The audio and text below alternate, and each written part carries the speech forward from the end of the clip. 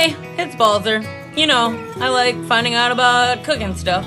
So here's the sitch. If you haven't seen this on TikTok, there's a new thing about milking cucumbers, which I've never heard of and never done. So in theory, it's supposed to make it so that the cucumbers taste fresher.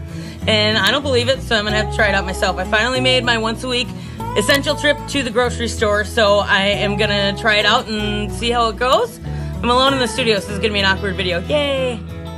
Alright, so we've got our cucumber.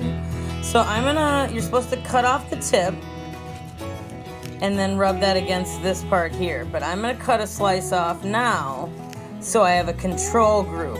Science! Alright, so then we take these two pieces and rub them together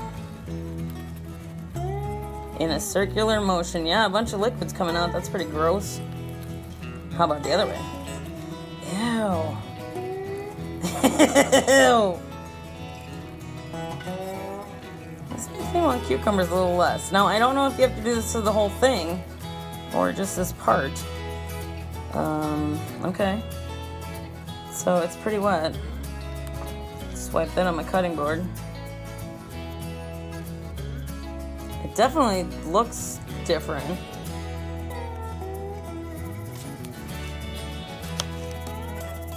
Yeah, it looks way juicier in there. Alright. So, this is the one that we have milked. That term is disgusting, by the way. This is the one we haven't milked. So we will start with non-milked first.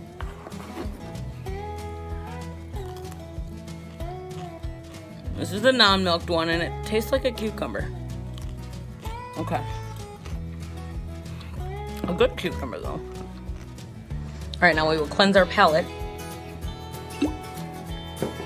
Seems like an important part of the experiment. Alright, and then this is the milked one.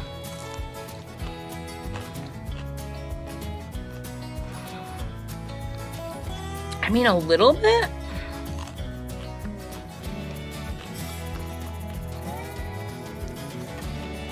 It maybe tastes a little bit fresher, but honestly, not only going through the trouble of it, but watching all that ooze come out kind of made me not want the cucumber as much.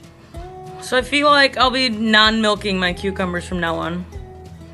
But bonus, I still have a bunch of cucumber left, so breakfast time!